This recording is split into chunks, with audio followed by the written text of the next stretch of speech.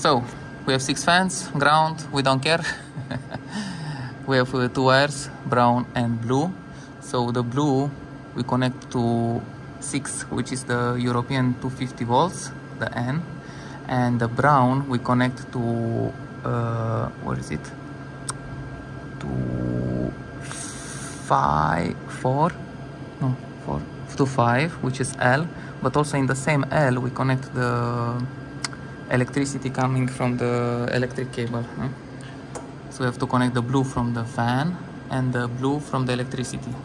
So the line, the L, okay. And on the 4th one, this is the brown that comes from the fans. We connect it to the cooling thing. And if we need heating also function, we connect it to the 3. But we don't use this because in this rig we need only cooling. And here, after that, here we just set the temperature.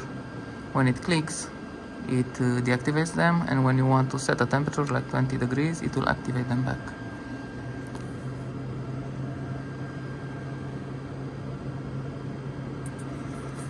They're working.